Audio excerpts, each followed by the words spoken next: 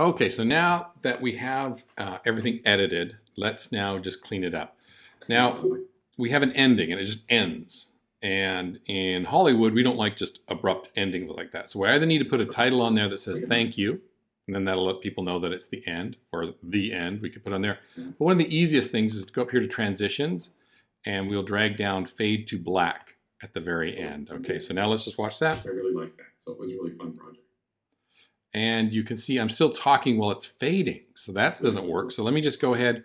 I'm going to grab this back, this right edge here. I'm going to drag it out a little bit more till I can see me stop talking. Okay, there. Do you see I don't talk anymore right there? I'm going to back it up.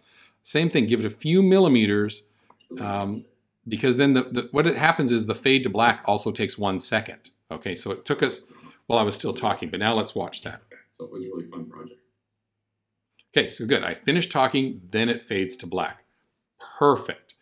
Let's maybe go make this look really nice and maybe add that to the beginning of our project too here. So, well, what I found really interesting. So we go from here, well, from the title. Let me just back that up a little bit. Title, title, title, title, title to me talking. So let's do that fade to black.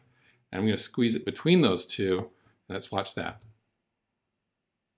Well, what I found really interesting is that... Okay, that's pretty good, but again, I'm kind of talking on when that fade is happening. So I'm going to grab the front edge, I'm going to extend it out, okay, and just give it just a little bit of breathing space. I'm really just watching that area before I start talking, and now let's take a look at that.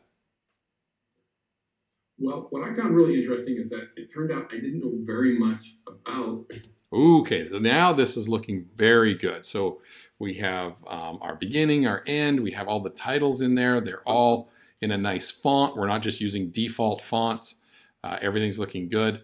Now I want to maybe improve the quality, the look of the video. So let me go ahead and select the video here. And let's try maybe a filter on this. So let's go up here to filters and a clip filter. Let's maybe try the magic brush first of all. Oops. Oh, sorry, let me cancel this here. Okay, so I have this clip selected, and let's try the magic brush. Wow, that just made me look orange. Did you see that change? Yeah, I don't know if I like that. So let's maybe open up the clip filter.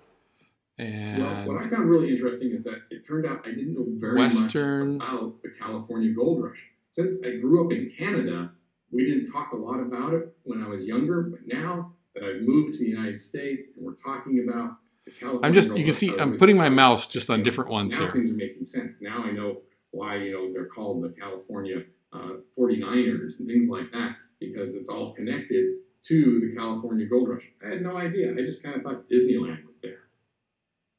Well, what I found really interesting is that it turned out I didn't know very much about the California Gold Rush. Since I grew up in Canada, we didn't talk a lot. Okay, I'm going to put the bleach bypass filter on it. Now remember, filtering can be dangerous. So I just like the look it gives to my video here. So I'm going to go to my other clips here, and I'm going to apply that as well. Bleach bypass. Okay, we should have done this at the beginning, because you got to go find every clip that you made. Bleach bypass, and the last one here, clip. That was really satisfying. Bleach bypass. Okay, so now we've got I think our video is done. We've got the titles. We've got a nice filter on it that makes it look good. Everything is very clear in my shots. It's been filmed well. The audio is good. I think we're really good to go here. So in the next video, I'm going to show you how to export it.